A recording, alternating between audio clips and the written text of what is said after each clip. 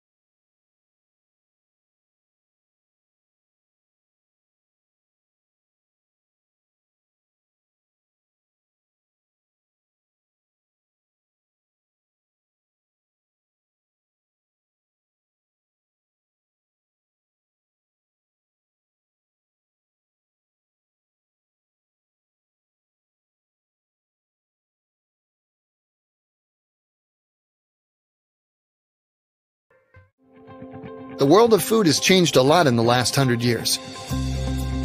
But one thing that doesn't change? Ensuring the quality and safe handling of food.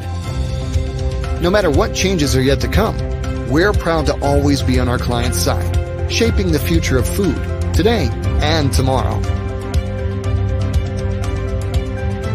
AIB International, ever onward.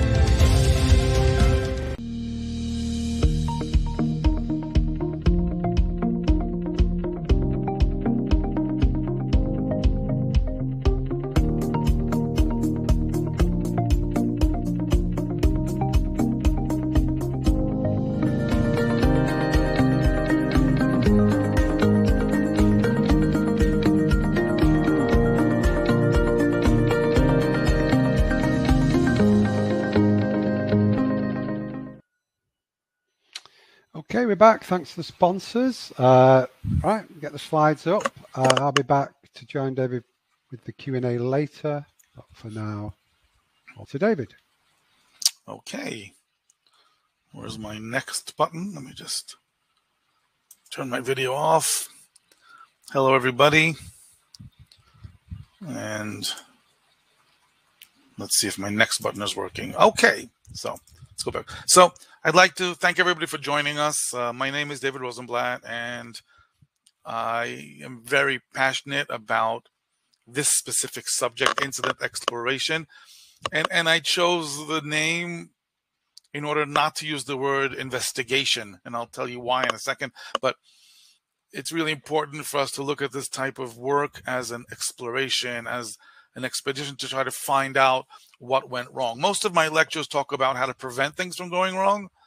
And if you've heard my lectures in the past, and there have been many of them, and this is a different situation where we say, okay, well, something bad happened. We had a recall, we had a terrible customer complaint, and we want to learn from it. We want to make sure it never happens again, and nothing similar to it ever happens again. So, which is why we need incident explorations or investigations. And there is a difference that I'll be mentioning.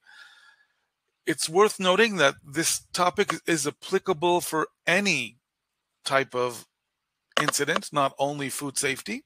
I will be giving examples of talking about food safety because we are the IFSQN, but I am involved in incident exploration for various different types of incidents, mostly, of course, food safety because that's my main business, but also employee accidents and environmental issues and other things that go wrong. The methodology and the ideas are going to be identical. Another thing I want to say before we start is to learn how to properly perform an incident exploration. We deliver a 3-day course for explorers, for people to be trained to do that. So lower your expectations as far as what you're going to take home. What I want to do in this short hour that we have is mention 3 major advances that we've seen in the last few years in incident exploration that we've been doing differently than we used to do in the past, that are in addition to the traditional root cause analysis, Ishikawa, fishbone, and other types of problem-solving methodologies that I'm sure many of you are familiar with. We use any of those, and I want to make just 3 major points. I'll be talking about the whole process, but I'm emphasizing 3 issues that are often overlooked and are very, very beneficial in doing this. So that's just that being said, I want to start with an example of an incident and its investigation. So next slide. This is I want to talk about an investigation of a airplane accident that happened, an air crash that happened in October 1999. Simon is going to show you a short video about a news clip from the incident, and then we'll talk about the investigation. No fear, no guilt. This is a very dear price to pay because often people are to blame, are guilty, but when we're doing an exploration, we have to be able to, as managers, say, I'm going to allow this and not punish this person because I don't want a culture of people not speaking their minds, not being transparent when I want to learn from mistakes. So our message in the company is anybody can make a mistake, anything can go wrong. We'd rather it didn't. We'd rather everybody work according to procedure and everything goes fine. But when things do happen, we are not going to get mad at you. We're going to find out how it happened, what went wrong, make it better so that never happens again. And we're going to, instead of punish you, we're going to support you, whoever was involved.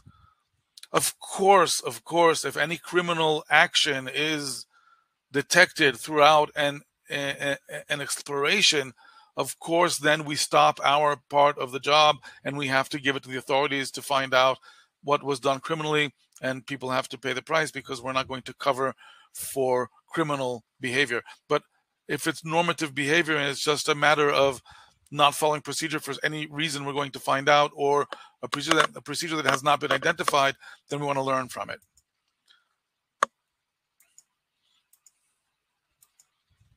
Okay, so let's talk about the sequence of events for incident exploration. This is a pretty straightforward model.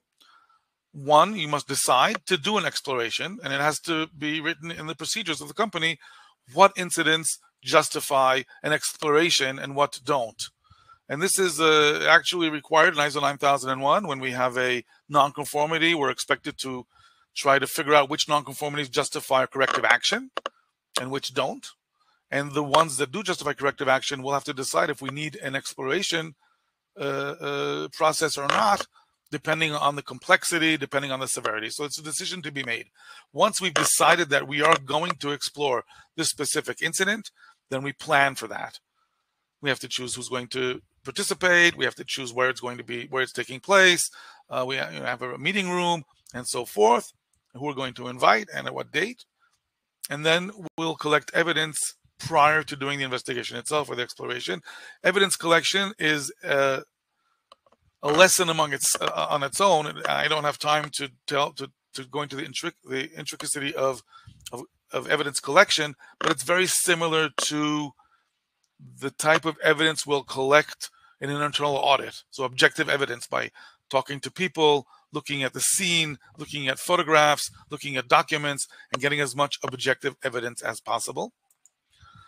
And then we'll analyze the evidence by trying to understand what story it's telling us, putting together the pieces of fact to tell us what exactly happened and why it happened. That's the analysis, which is the heart of the incident exploration sequence. And following that, of course, we have our corrective action, which is the actions to take that will remove the root causes to prevent recurrence. So that's the sequence. In this short lecture, I want to focus on the analysis part, which is also a sequential process, step by step. So we have we're sitting in our exploration meeting. All of the attendees have brought their evidence with them, and we start the analysis. And this could take a few hours. It could take a few days, depending on the complexity. The first step is to write down the chain of events. Now, there are forms that are officially used to document the process. It has the date, whoever's participating, and so forth. So there are regular forms that most organizations have. And the first part of the form is write down the chain of events. Write down a logbook of what happened when. Get things straight, what the story is. And then ask what I call the big question. This is one of the things that I mentioned that we're not going to find in traditional methodologies, but you're going to hear it here for the first time. The big question is, did we or did we not anticipate this specific event from happening, or would we anticipate it happening or not? That's the big question. It's a really, really important question. Had we foreseen it or not? And depending on the result of the big question, the third step will be to revisit the risk assessment. And the assumption is that if we did a good risk assessment, then whatever we are now investigating or exploring had been identified, its potential has been identified and written down, and we know it could have happened, and it happened anyway. If we miss that, then we'll have to revisit our risk assessment and figure out what happened with the risk assessment. And revisiting the risk assessment is the most important novelty that I'm going to be including in this session, because it is not part of your traditional regular root cause analysis, because not every organization always has risk assessments. But organizations that follow any management system now from 2015 and on must perform a risk assessment. Not only HACCP or HARPC, food safety risk assessment, which is what I'm referring to here because we're talking about food safety, but also your ISO 9001 or ISO 45001 or 14001, they all require risk assessments for their own agenda. I lost my mouse. There we are. Once we've done all that, then we start identifying major faults. The major faults are the major things that went wrong. What went wrong? And there are usually a few of them, 3, 4, 5 major faults. Once we know our major faults, then we do the RCA, the root cause analysis, fault by fault, to figure out what was the root cause of that fault. So that is the analysis part. Once we know the root cause, of course, then we can move on to our corrective action and put corrective actions in place to remove those root causes so that we won't, so there will be no recurrence. So let's talk about the big question. Did our risk assessment fail, yes or no? Again, the concept is that we should not be exploring this incident that happened because it should not have happened.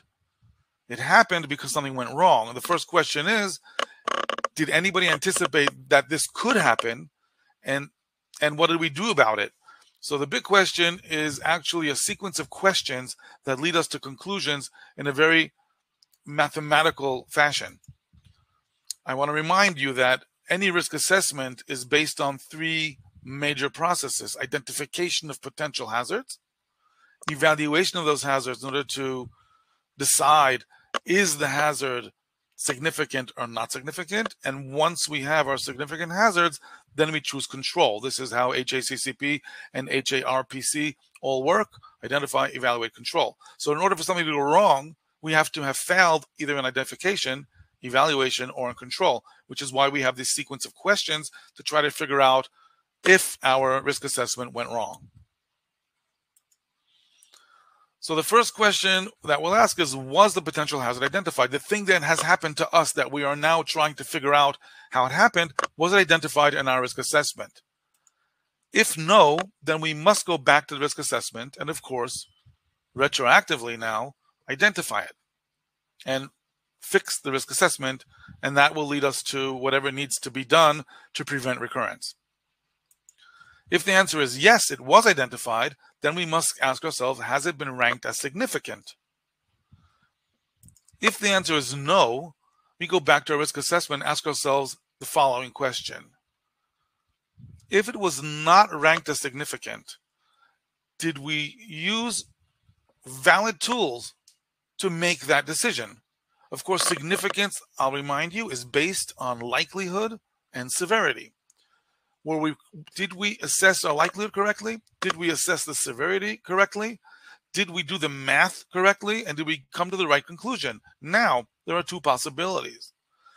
A, it might be that we did not rank this specific hazard as being significant, and we decided not to implement control, and that's what's called taking a calculated risk. And we do that all the time. Now, if we are now investigating a situation where our calculated risk actually happened, that does not mean that we were wrong. We took in consideration the possibility that something could go wrong. Based on likelihood and severity, we calculated the risk, and we decided to take the calculated risk. That's all. That's the essence of risk assessment. Otherwise, we'd always put in control measures for everything that could happen. All potential hazards will all be controlled, which is not the way we do business. We don't do that. So it really might be that we found that we were correct and we took a calculated risk and it happened. If that's the case, we might still want to reassess it. We might say, well, now that it happened, maybe and we might say, no, we stand behind the decision. This is not severe enough or rare enough to justify the decision. So that's taking a calculated risk. The other case is B. Yeah, we got it wrong. We got it wrong. We didn't figure that it was as severe as it really was. We missed that, or it was more common than we would have thought it was. So we missed that the likelihood. Therefore, the total risk was lower than it should have been, and that's why we have to go back to risk assessment. We have to redo it, reassess it, and whatever we decide to do will be the corrective action for that specific incident. Now, if the answer is yes, the third question is, were control measures chosen? The answer should always be yes. But in case control measures were not chosen, of course, we must go back to the risk assessment. This is a very uncommon situation. I've seen it happen, but it's not very common that an organization identifies a potential hazard, evaluates it to be significant, and then does not put a control measure in place. And then it happens. And then whatever they had prophesized to happen happens. So that's not good. So in all of these three cases, these are the cases where our risk assessment didn't work, and we go back to the risk assessment and redo it.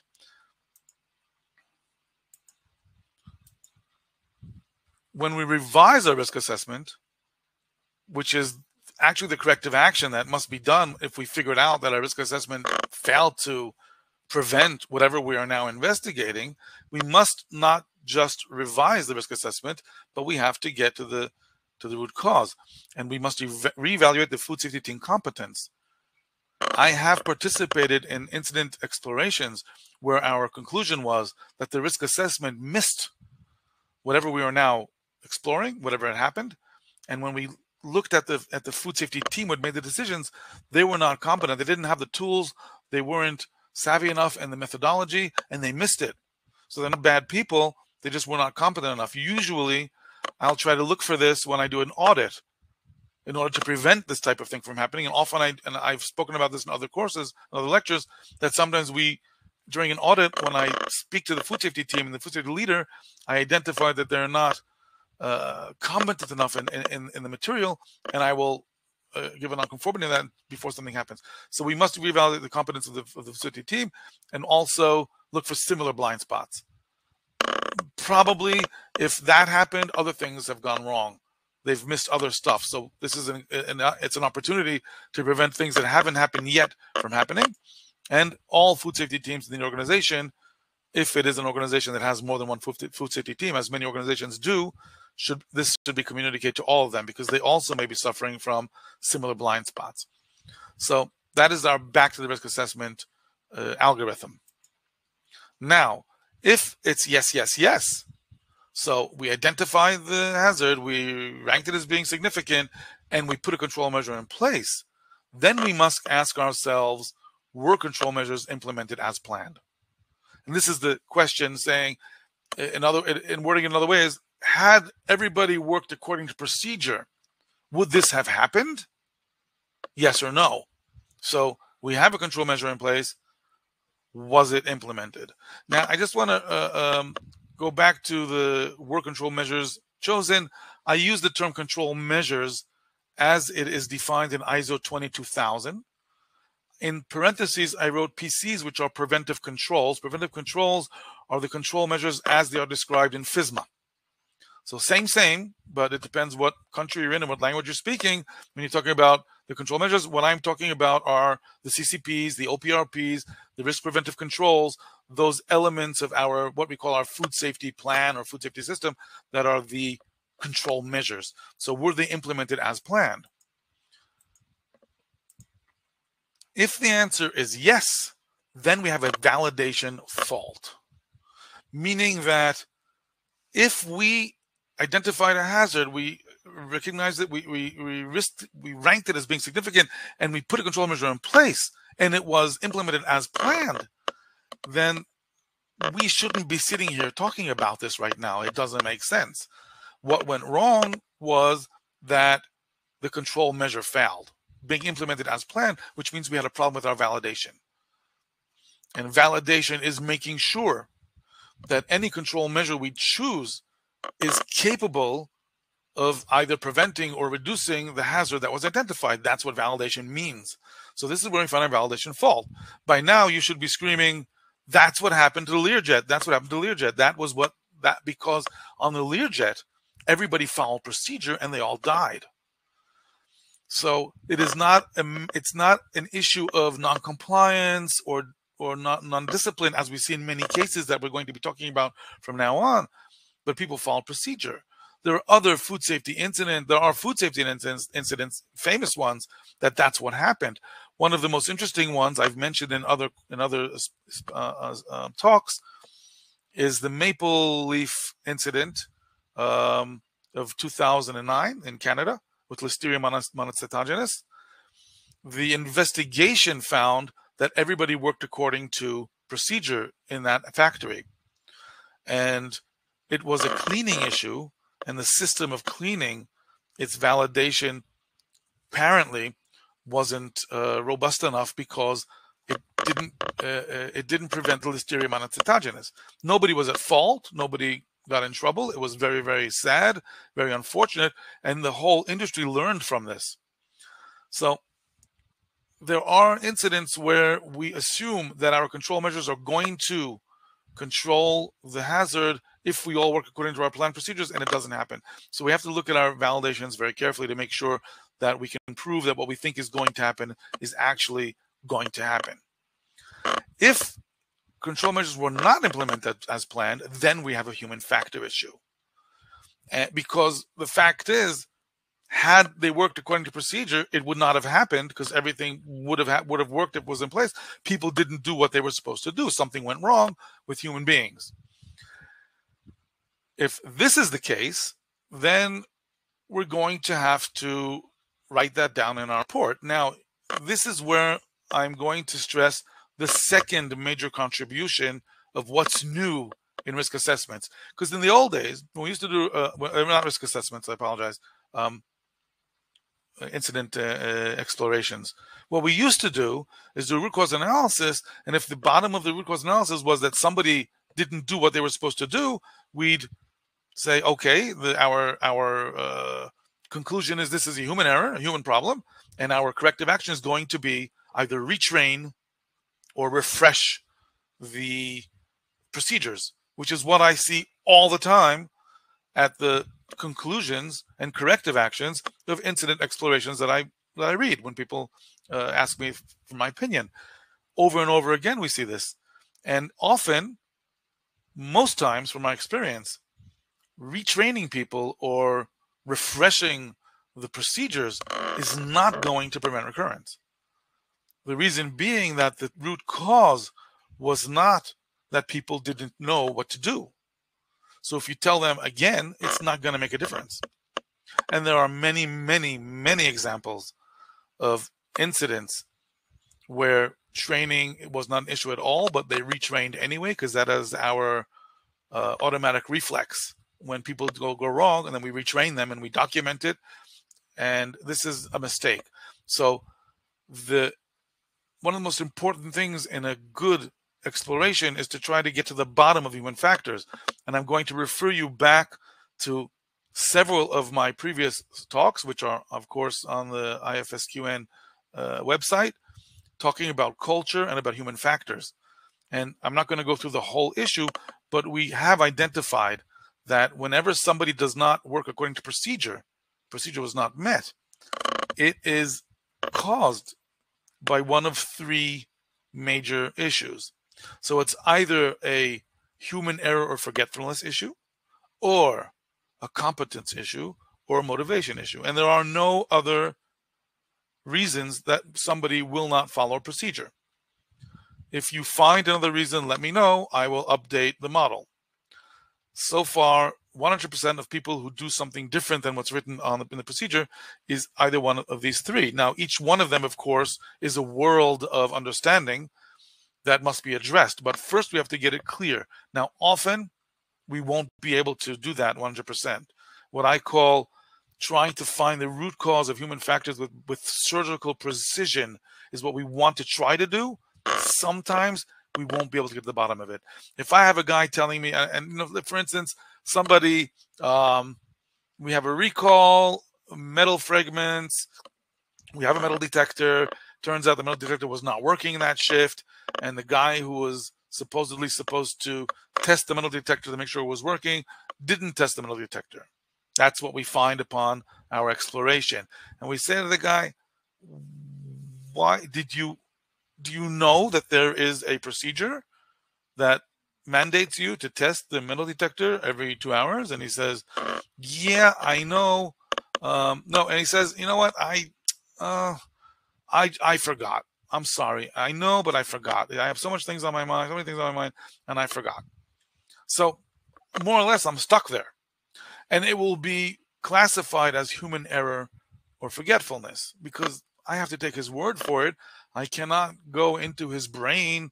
I'm not going to torture him to see if he's telling the truth or not. But in fact, this may be a person who couldn't give a damn, didn't think it was important enough, didn't care that much, and decided not to test the metal detector. But then when he was faced with the fact that he was the cause of a recall, he'll say, I'm sorry, I forgot. What are you going to do to me? In this case, what I do is I say, well, people, make mistakes, and we'll have to figure out a way to prevent that from happening again. But I want to ask you, can you tell me, do you understand why it's so important? Try to just make sure that person has at least the potential to be motivated. I'm saying this because when we look at motivation, one of the reasons for people not performing, not working according to procedure and causing food safety incidents is that they don't fully understand the outcome. They don't understand what could go wrong if they don't follow procedure. They're not aware of the magnitude of it, of the importance. And actually, you've seen ISO 9001 and ISO 22000 add recently, in the recent versions, add the requirement for awareness on top of competence to make sure people understand why they have to do what they do. This is the reason why. And it's a whole issue of making sure that everybody understands why they're told to do something, which will make their motivation higher. But so sometimes we'll get to the bottom, sometimes we won't. If we figure out that it's human error forgetfulness issue, we might want to look at our processes and see what went wrong there. Maybe we need pokayoke to be implemented. Maybe we want to use a checklist. Maybe we need some other means of refreshing when things can be forgotten and so forth. And there's a lot to do in this area if we find out that was what went wrong. If it's a competence issue, we must look at what type of competence, what went wrong, and then we drill down further. We have one more level of competence, meaning is it a knowledge issue or a capability issue? Because sometimes you can know what you're supposed to do and not be able to do it because you're not capable. So knowledge, and if you don't know, there's no point in being capable. So we need both. If it's a knowledge issue, the person says, I didn't know that, I couldn't do that. I didn't know that I was supposed to have done that. I had no idea. And then we must revisit our training, our learning processes. How do we teach people to know stuff? How do we verify that they know what they're supposed to know? What tools are we using? And then that is one of the only cases where retraining is relevant, but it's not just retraining, it's also revisiting our training techniques. How is it possible that if this person was trained but still doesn't know, is it a language issue? Is it a delivery issue? What's going on there? And once we spoke about that, then we want to also find out maybe it was an issue of capability. Maybe the person is not capable, and there are two types of capability issues. One is personal. I can't do it because I am not whatever enough, proficient enough, skilled enough, experienced enough, intelligent enough, strong enough. I don't know. But I can't do it because I am not capable, and that's the situation. Or it may be an organizational capability issue. I don't have the resources to do what I'm supposed to do. Therefore, I didn't. I don't have the time. I don't have the manpower. I don't have the tools. I don't have the materials. Something is missing that I don't have, and therefore I did something else. So it's a capability issue. If we've identified that we had foreseen this incident because in our risk assessment, and there were control measures and they weren't implemented, and our conclusion is upon when we talk to the people and interview them and our exploration goes deeper, we find out that it was a capability issue. We should tend to that. We should look at how we can improve that and prevent it from happening again. But we must also understand that that's also a validation fault, because validation includes validating that everything that we decide to do is also doable. Not only is it effective, which is the first part of validation, will it work? The second question is, can it work? Will it work? Not only is it possible, not only is it valid scientifically, and that's an important question. If had the people who wrote the procedure, the emergency procedure for the Learjet, validated, but how? How do you validate that kind of thing? Well, you're not going to figure it out when the plane's in the sky in an emergency situation. What you do is you simulate emergency situations. So have the pilots come into a simulator, have them practice the different types of emergency situations and see what would happen. And then they would have figured out, the guys would have said, hey, it's by the time we get to this, we're going to be dead. Let's switch it around, which is what they did in the end anyway, which seems so obvious. Now, this is a really important example because you might have expected the pilot and co-pilot to use common sense. You need somebody to tell you to put on an oxygen mask? Where is your common sense? What's wrong with you? But that is the price we pay when we have a management system, and it's a price we're willing to pay. The price to pay is that everybody works according to procedure, and you do not decide what to do on your own.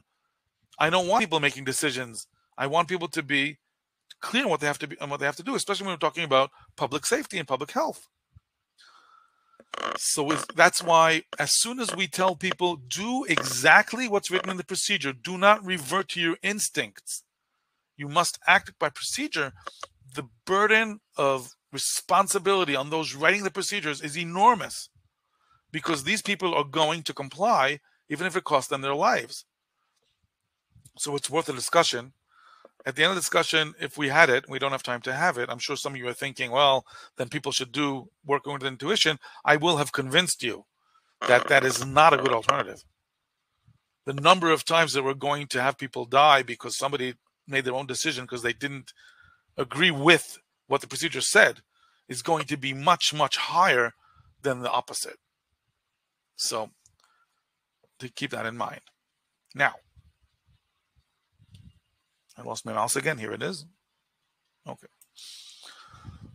So now we're at our root cause analysis, and we have our major faults. We've identified them. We know where they are. We know if it was an issue that should have been identified in our risk assessment. Maybe it was some kind of failure. Maybe it was human error. Maybe it was whatever it is. We now have our major faults, and now we proceed to our root cause analysis. So, and the root cause analysis is a classic. Everybody studied it. Everybody's been exposed to it. We've been using it for years and years.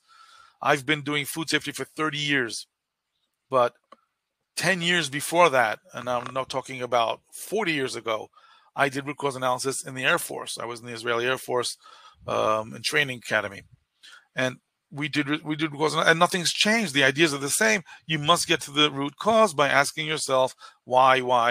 We've seen many methodologies along the way. DMAIC, 5M, whatever. There are a lot of great methodologies out there, but they're all based on the same idea that every fault has a cause, every cause has a subcause, every subcause has a subcause, and until you get to the root cause, you're not going to prevent recurrence. The only thing that I'm going to add on to that today is a concept that we don't see often enough. That's really, really important in food safety incident explorations. So, root cause analysis, we have our symptoms, which is what we found had happened, and we have the problem that caused it, and then we have the causes that caused the problem. If we want to get rid of the symptoms, we must remove the causes. Pretty straightforward. So a non-conforming situation or fault always has underlying contributing causes. We have our fault, and then we have our direct causes, then we have our indirect causes, and then we have our root causes. There's a myth that there's a magic number 5. That's why there's the 5 why model. Why, and the 5th why hit the root cause. That is arbitrary. There's nothing magical about the number 5. You could hit your root cause at 7, at 15, or at 3. It depends on the situation. There's nothing mystical about 5. But it is a well-known, recognized tool, the 5 why. So let's say that we have salmonella contamination of a finished product that was found either by a recall or a customer complaint or Ministry of Health or whatever. It doesn't make a difference. We have that is our fault. That's what happened. So we ask ourselves, what is the direct cause? In this case, the investigation leads to the fact that there was a leaky ceiling and water from the roof that had salmonella in it had leaked onto the product. This is an actual case, actual case study. I'm not going to name names because this specific chain of events was not publicized. And then why is the ceiling leaking? Well, we find that there are clogged rain gutters that allowed water to accumulate in the gutters, rainwater with bird droppings that caused a salmonella soup, and the water found its way into the path of least resistance and dripped onto the product in the plant. And why were the clogged rain gutters? Then, well, we have to find out. We have to figure it out. We have to find out why that didn't happen. We may use the 5M model as an example, which is machine, man, method, material, and measurement. So did somebody not follow procedure? Was the procedure not adequate? Was the tools that were afforded to the cleaning of the gutters not the proper tools? What went wrong there? And in this case, you can use your Ishikawa fishbone, you can use your DMAIC, you can use your all types of methodologies that you like, or just use common sense and try to figure out what were the root causes. Of course, if it was a man issue, we do want to use that surgical precision to figure out what exactly went wrong. Was it a motivation issue? Was it a human error issue or forgetfulness? Or was this a competence issue? So the traditional RCA methodology involves asking the question why until we reach the root causes. Why? However, and this is a big however, If the organization has a management system, it must split the why into 2 RCAs, 2 root causes. And this is the third take-home novel issue that I'm trying to present here, because I've mentioned, because so far I've mentioned the fact that we want to revisit our risk assessment, which is usually not done in traditional risk analysis or investigations. Usually we skip the part of the risk assessment for some reason, which is a major issue. The second was that we want to try to find the human factor with surgical precision using modern models of behavior, like the theory of motivation, competence, and human error. And the third is this. The third is splitting the whys into 2 root cause analysis, which is very seldomly done. And that's unfortunate because we miss a lot of blind spots and prevention of recurrence by not doing that. And it's really easy to do. So the way it works is you say, A, why did it happen? Why? Like I showed you with the salmonella. And B, why wasn't it prevented? Which is a really important question. And it is relevant to organizations that have a management system. Because what is a management system? It is a system that has tools in place and processes in place that are going to protect us from ourselves over and over again. So a great example is a glass break issue, glass foreign bodies because of breakage in the plant. Now, the first and foremost requirement is do not bring glass or brittle plastic into a production area if you don't need it there. So you don't bring in glasses and stuff, so that's fine. And the second is, if anything ever breaks, you must initiate your glass break procedure and then follow that glass break procedure by the book so that everything's cleaned up and put aside and whatever is written in our glass procedure and documented and so forth. Now, if everybody follows those 2 major basic procedures, then we will never, ever, ever have a glass issue. However, we know that no one control is effective, so we add onto that our glass and brittle plastic surveillance, our review, our whatever we do. Every once in a while, we'll do our survey of the glass and brittle plastic once a day, once a week, once a month, depending on the proximity of those hazards to our open products, which is now a standard procedure for most organizations that have a management system. So these are redundancies. Why do we have preventive maintenance and we may be doing a checklist of metal parts that could break off of a packaging machine, and we also have our metal detector? So we have measures that are on top of measures. Now, we also have, for instance, this guy that did not test the metal detector and got everybody in trouble. Well, there's also what we call, if the metal detector is a CCP, it should have been verified. This verification. Where was the verification? Is it possible that over many, many months, this person was not properly testing the metal detector and nobody figured it out? Nobody found out?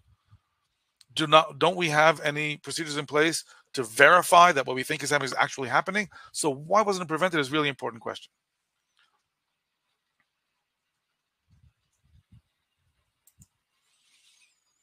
So now if we have, for instance, salmonella contamination, leaky ceiling, clogged rain gutters, and we find out when we do our risk assessment the root causes that the gutter cleaning was not performed according to procedure. Okay? And then we'll take that and try to find out, do our human error evaluation. We'll talk to the people who are supposed to do it and try to figure out what happened. Did they forget to do it? Did they not care about it? Did they decide it's not that important? Did they not have time to do it? Were they not given the tools to do it? Is it this may be a procedure that requires work at height, special permit, and that is not available to them? They may not have their lifelines. Whatever went wrong, we'll have to figure out why. It wouldn't be sufficient to just retrain everybody about how important it is to clean the gutters. So that is that issue. But also we must be asking ourselves, why wasn't it prevented or detected? What else went wrong? We can't just end our risk assessment, our incident exploration at the root cause of whatever caused them not to do the procedure. Of course, had they followed procedure, we would not have salmonella contamination. That is, of course, true. And once we get rid of the root cause, we will have prevented recurrence as required, but that's not enough. Did we actually learn something? Which is why we must ask ourselves more questions. For instance, why didn't the maintenance team report that they had a capacity problem? Because they're saying, hey, we didn't do it because we're sorry, we wanted to get to it, but it was postponed because we don't have enough people right now. We have one guy who didn't show up and we don't have enough people, so we postponed it. That's why we didn't follow procedure. That's the story. So now we must, well, why didn't they report that they had a capacity problem? How come they didn't tell anybody? One of the things, and of course, if that were the case in this example, this case study, then people are saying, well, we knew we had to clean the gutters. We are totally capable of doing it. We did not do it because we didn't have enough people. We didn't have enough time. We didn't get around to it on schedule. We postponed it for 1 month. This is one type of maintenance task that you cannot postpone because it's seasonal. It's connected to the season. We have a rain season. We have the rains coming. We must take care of it on time. So that we call that a competence issue. We say, okay, well, we figured out that why is it competence? Because if we go back to the algorithm, they had the total knowledge. They were totally motivated. They had not forgotten. They didn't make a mistake. They just couldn't do it because it was an issue that they couldn't get around to it. One of the reasons that happens is a cultural issue that we've spoken about in other talks, that there is a concept in many organizations that it is not acceptable to complain when you don't have the resources to do something. You're expected to do it anyway. Where there's a will, there's a way. You're expected to figure it out. I as a manager don't want to hear you whining about how difficult life is for you. You do get your job done, whatever it takes. And therefore, people will not shout out. So that's a question. Why didn't you report? So I'd asked them that. They said, oh, yeah, right. Like somebody's going to listen to us. Like somebody cares that we don't have enough people. You serious? That is a really, really important finding in the exploration because we have a lot to work with now culturally. How many of our managers are open to hearing, hey, boss, I can't do that. It's too difficult for me. I don't have the people. I don't have the time. And how open are people to, how safe do people feel to be able to talk like that in the organization? So we have a cultural issue that is actually part of the solving the problem in that specific case. So that's a question that's relevant. Why did nobody discover that a crucial maintenance task was overdue? This is a crucial maintenance task. I'm sure it's managed on some kind of Excel sheet or some kind of Oracle or ERP that are used to manage maintenance. It must be a task that's there. Does it not have a red flag that it's overdue? Has it not been identified as requiring a red flag when it's overdue? Does nobody have access to the red flags? Do quality assurance or management don't they go over things that are overdue and that cause a hazard and have as a heads up? This is something we want to look into. Why did nobody discover that it was overdue? Why did nobody notice that the gutter was clogged? Do we have any surveys? Nobody's walking around and reviewing our infrastructure. Nobody going on the roof and looking around every once in a while, see what's going on. And the same thing for the rest of the yard and our engine rooms and our production areas and our changing rooms and the dining room. We should have regular inspections going on that are performed by people who have been trained to do that. Did nobody notice it was clogged? Do we not have a regular surveillance in place, or is it not being done professionally? Why did nobody notice that the ceiling was leaking? How is that possible? Same question. Is our product sampling procedure sufficient? How did we get to the situation we have salmonella that went undetected? Well, it could happen, but maybe we could improve our sampling procedures. These questions are the questions that are associated with the question with the split root cause analysis. Why wasn't it prevented or detected? Not only why did it happen? So take home points. Effective learning from undesirable incidents requires a corporate culture of tolerance, no blame, no shame, no fear, no guilt. Questioning and improving our risk assessments. Identifying human factors with surgical precision. And finally, splitting the why, like I just mentioned. So we have, and I forgot I added that one, understanding that taking calculated risks is acceptable. So in some cases, not very often, I must say, not very often. I've seen very few cases, but I have seen them where the conclusion is, yeah, it happened. Yeah, we're sorry, but we wouldn't do anything different because that's the risk we took and we understood it could have happened and that is legitimate decision if I can back it, of course, with a valid risk assessment. So we have a few minutes for questions. I want to thank you for your attention, and I'm going to turn on my video. Right, Simon? That's what I'm supposed to do right now? Okay. Yeah.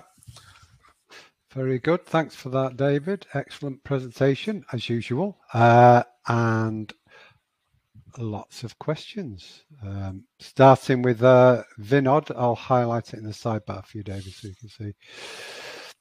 In case of failure of our control measure, how can we revalidate and reassure to prevent the reoccurrence? Please clarify. Well, we have to figure out what went wrong with the control measure. If it failed and everybody was working according to procedure, was maintained as it was being operated and being maintained and being inspected and being monitored as required, then we have to understand that whatever we had chosen, whatever we chose was not valid, and we have to revalidate and improve, of course. If everybody worked according to procedure, then it was a human error. So it's a pretty methodological way of looking at a failure of a control measure, or it may have worked as expected. I've said that.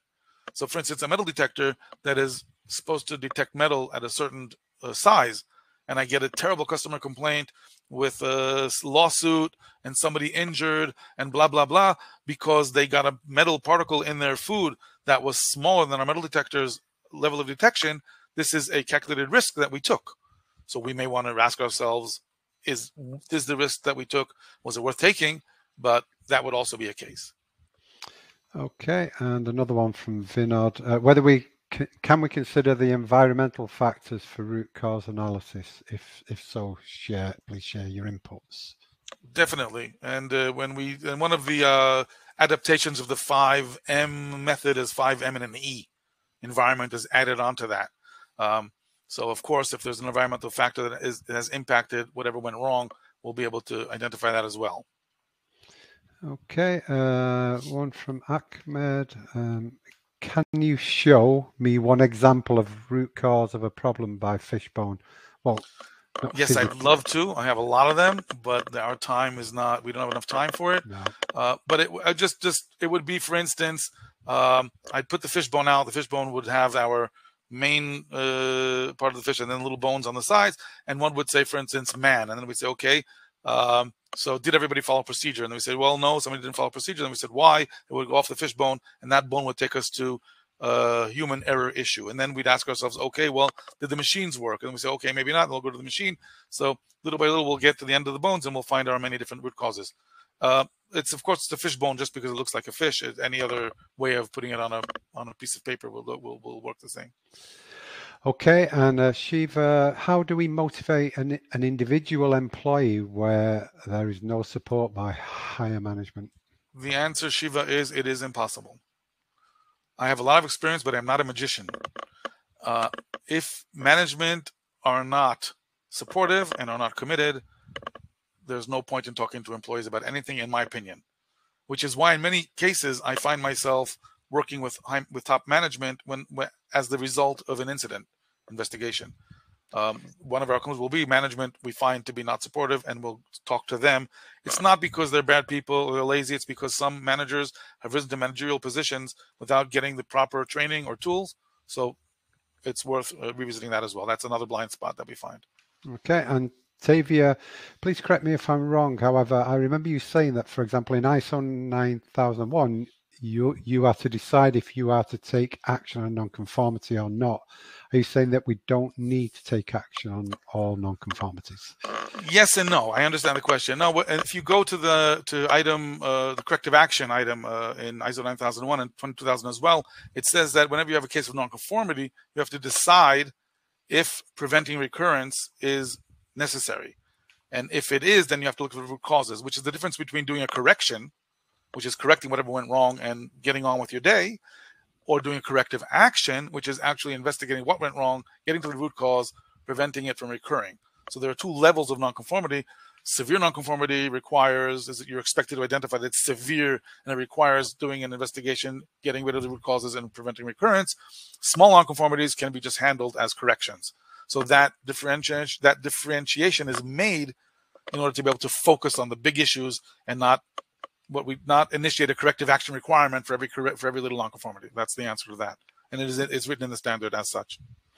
Okay, Ying, the 5 whys approach seems tricky in the way of raising the questions. Is there any rule to follow? Any sort of tips?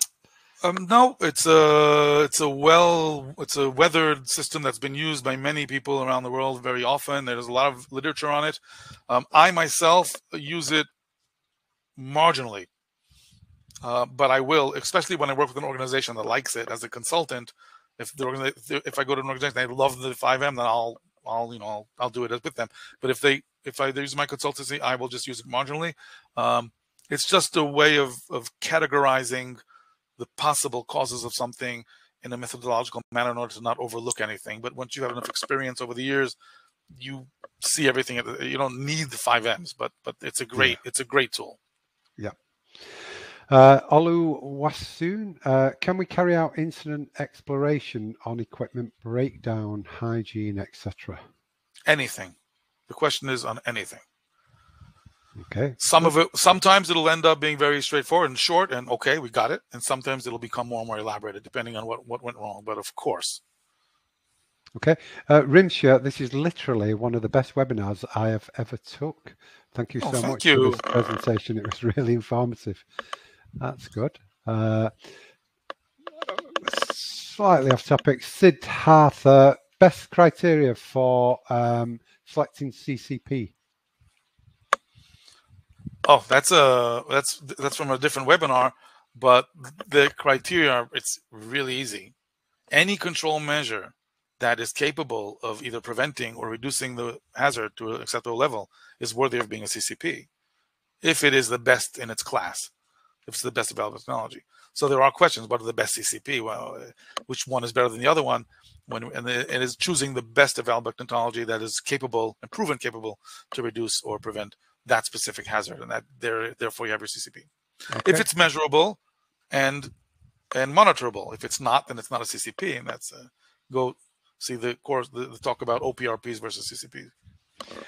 Julius, is there a standard matrix to use for risk analysis? The answer is yes.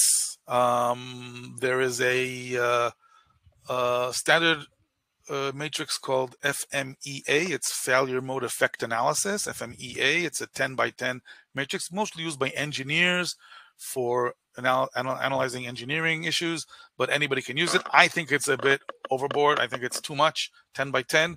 There are many others, but that's the only one that I know that is standardized. It's a standard procedure that is written in that is written down. All the other are used now. Coca-Cola, Nestle, Unilever use 5 by 5s in their food safety risk assessments. Other organizations have different standard matrices, but the only one that I know is written is FMEA. Okay, three more questions from Vinod. How can we combine the requirements of FSMA and ISO 22K for effective implementation of control measures to prevent food safety issues? Any example be useful for better understanding? Okay, it's a big question. I'll try to keep it short. FSMA is I don't want to offend anybody, and I'm trying to be very politically correct. FSMA has a lot of inspiration from ISO 22000. ISO 22000 was written in 2005. FSMA was written in between 2009 and 2011, and they did take inspiration from it. So in FSMA, you have 4 types of typical preventive controls. You have process preventive controls, allergen preventive controls, sanitation preventive controls, and supply chain preventive controls. And the 5th would be any other. ISO 22000 has CCPs, which are the process preventive controls, and OPRPs, which are all the rest. So if you have an ISO 22000 system in place and you want to follow FSMA requirements, you're more or less done. You just have to put the terminology in place, and they are as effective as each other to prevent food safety issues, which is the good news. So they are both great systems for preventing. ISO 22000, being a voluntary certifiable standard, has a stricter requirements in it. It's more difficult to meet the requirements of ISO 22000 because it's more elaborate, because it's certifiable, but it gives the same effect, the same impact, in my opinion. Okay. Vinod, any guidelines or international standards available for risk assessment tools and models? If so, please share your thoughts. Yeah. Besides FMEA that I mentioned,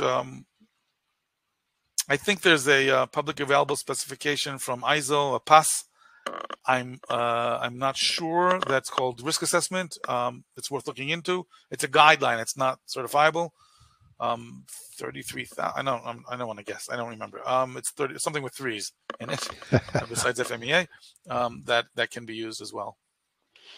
Okay, and Tamika, is it fair to include both corrections and corrective action on an NCR form? Best webinar ever. Thank you so much, Tamika. It is acceptable, but it is used sometimes will be too crowded. You want to make sure that your NCR is focused on things that really went wrong, and other things that can be handled outside of it should be handled outside of it, but it's not going to be a mistake. Okay, just one there from Bernard. Codex Alimentarius has new requirements. Is there a new issue of Codex Alimentarius that you're aware of? Yes, there's a new version of Codex that is worth doing a webinar on. But it's nothing. There's no revolution there. There's nothing. There's no fireworks. It's a progress as Codex usually does. They're conservative. They progress as we go through the years, and every few years they'll do a revision. They did a recent revision. Okay, and Vinod again. How can we ensure the effective competence and training in food manufacturing factory with employees from different countries and cultures? In order to verify effectiveness of competence, we must do tests. I found I don't know any other way. Written examinations and oral examinations and observations to give people what we call qualification exams. So you pass your written exam, put together good questions, make it serious, analyze the results, and then if it's relevant for that specific task, also do an oral and a visual examination of a supervisor, and the person gets their competence, effectiveness. And it can be done, of course, in any language. Language should not be a barrier, should not be a problem. People should be trained in their mother tongue, always. Okay, and a final one. I think we'll take this final one with 10 minutes past. What is the frequency of reviewing implemented risk assessments in high-risk food manufacturing sectors? That's pretty standard. In most risk assessments, we do a revision every time something changes, any change, following any incident, and at least once a year. That's the classic answer. So most standards will require at least once a year, but often there will be a change or adaptations or things going on more often, so it'll be done more often. But if nothing happens, once a year. That's the answer. Okay. And just one more there from Inish. I don't know if we can help with that at all, but I'm a Master in Food Technology graduate and wish to certified BRC GFSI ISO. Can you please share some authentic online organizations for it?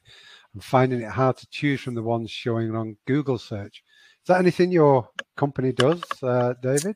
I'm not sure I understand the question. Does INSHA want to choose a certifying standard for their organization, or does she want to work for a certifying? I'm not sure I understand the question. I think INSHA. it's training for themselves to sort of specialize in perhaps auditing training. I don't know yet. The best thing to do, INSHA, is go to the IFSQM forum and post on there and get some input from the different members. Yeah.